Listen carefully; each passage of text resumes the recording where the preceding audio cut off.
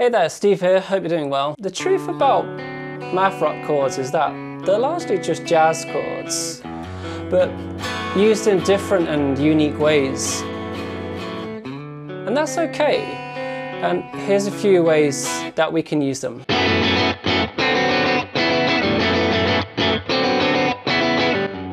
We could create some of the coolest Japanese off-kilter math rock riffs.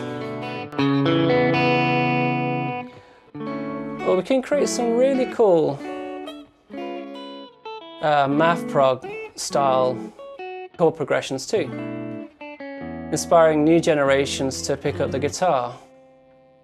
You can also use them as what we would call shell chords.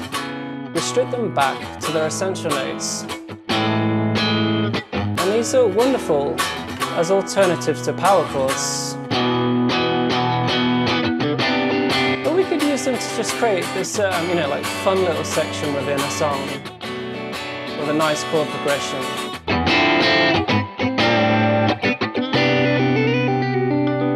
Or we could use them for making finger tapping riffs too.